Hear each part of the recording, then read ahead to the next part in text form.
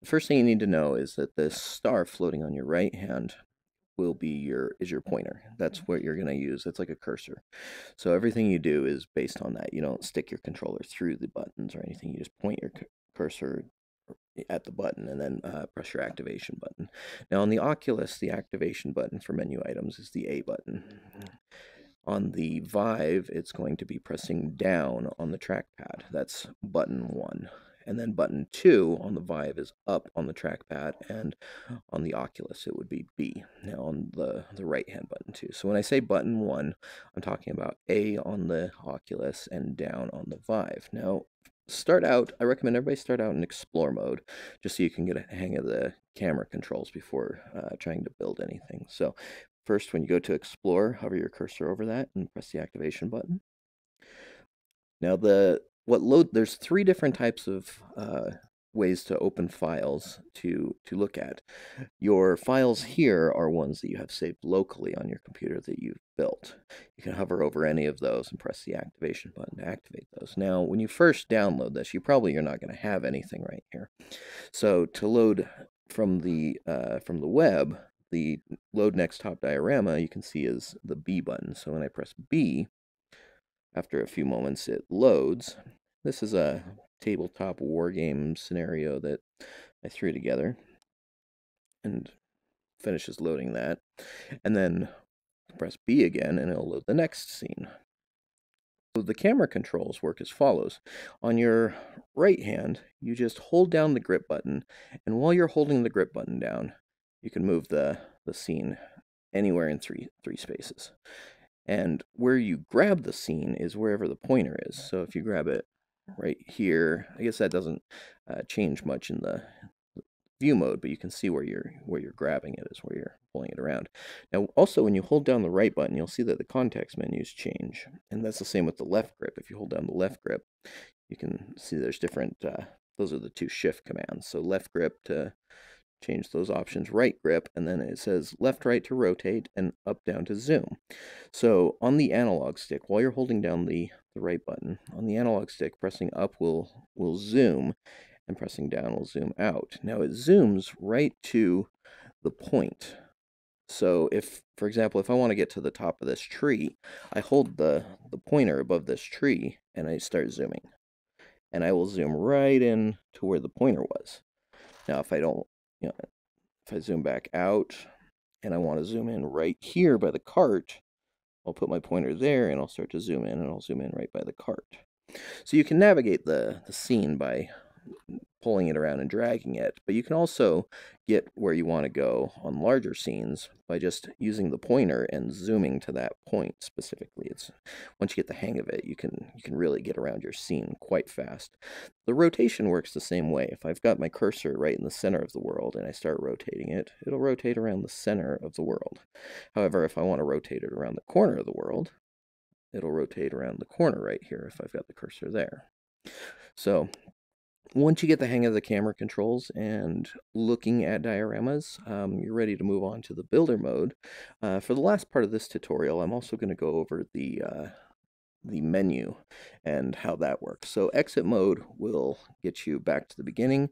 You'll see here that the trigger will pick up and drop the menu. And then we'll go into build mode, and pressing right on, when you see that there's a second page, you can go to the next page by pressing right on the analog stick, and then back a page by pressing left. If you go into Object Explorer and you want to go back to the last page, you press the X button on your left hand. Again, this would be down on the Vive controllers, or sorry, Y. I know how to use my own controls. So that's Y, it's button 2. So up on the Vive controller. So you go to Object Explorer, press up, it'll go back to this option. Go into Fantasy, High Quality Interiors, Interiors, Floor. And you're looking at the floor options, then you can press back to go to Pottery and press right to cycle through those. Press back to go to the last page, and so on and so forth. So for the most part, that's all you need to know to get around the menus. Is left right to change pages, back button 2, or up will take you back a page if there is a page to go back to, and exit mode will bring you back to the main menu screen where you can pick up and drop the menu. Options loads a new window, back closes it. I'm going to start with a space scene, and we're going to put in, I recommend starting with the smaller objects first and then working your way up. So I'm going to put in a spaceship. Let's go to change the layer. So before I pick up the object, I'm going to hold down the grip and I'm going to press right to scroll to the unlocked layer. This is again while holding down the left shift or grip button. Okay, so now I'm in the unlock layer. I'm just going to start building. So as I pick something up, I pick it up with the A button and move it around in 3 dimensions, any position I want. Now, if I'm trying to get it this way, for example, and I don't want to like twist my hand, one thing you can do is use the trigger button to drop it, grab it from a different angle, and pick it up. So you just use the trigger button to pick up and drop. Now, if you use the A button, it will stamp a copy instead of just picking it up and dropping it. Now, if you've got too many of the object that you want, you need to delete something on your left hand, you press X to destroy the held object. So you can pick this up, destroy it, pick this up, destroy it, pick this up, destroy it, and that quickly. So I'm going to place a couple ships here, and then I'm going to go into my rocks, and I'm going to put in an asteroid here. So again, you press A to pick it up. Now this one, it starts out kind of small, you'll see, and the reason it does that is everything is scaled based on the last object that you've placed. So what you do is you hold down the grip button on your right hand, and you'll see that you have the option to... Oh, my context menus aren't working. Why is it? Normally, when you press down on the right grip, the context menu would change and show you the controls for the shift menu, which is pressing right to zoom, left to right to increase the scale, left to decrease the scale. Looks like that's another bug I've got to fix. So I'm going to hold down the grip button, and I'm going to press right. I'm going to scale it up here until it's quite a large size, and I'm going to drop it right there. And now I've got my scene with this. Now, from the Explore mode, you can move the camera in the exact same way. Hold down the grip button as you move the camera around, up and down to zoom in, left and right to rotate it. So I'm going to zoom it out, and now I've got my ship here, my rock here, and I'm going to go in and place a planet. So we use a storm planet and scale that up and drop a copy of it there.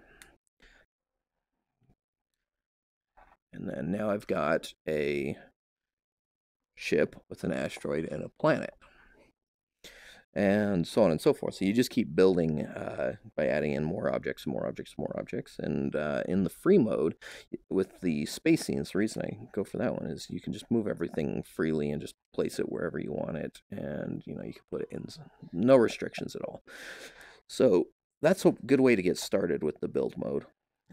Once you've kind of got the hang of the camera controls and then just basically picking up and putting down objects quickly, stamping copies, up, down to zoom, left, right to rotate, and that's about all you really need to know in order to build your first scene. Really, 2 buttons. You just, press A to pick an object, stamp it, press and then navigate through your folder, and you just stamp objects around. So it's super simple for the very basics of building a scene. So I'll end this video here. Really easy scene to make.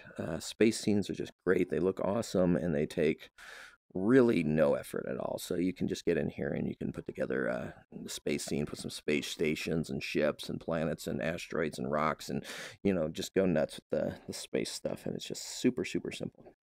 In the next video, I'll go over the other modes, which are grid mode and rotation lock. And these are going to help you with scenes. These are going to help a lot with every other type of scene. You're going to want to use these 2 modes. Again, to switch modes, just hold down the left trigger and you just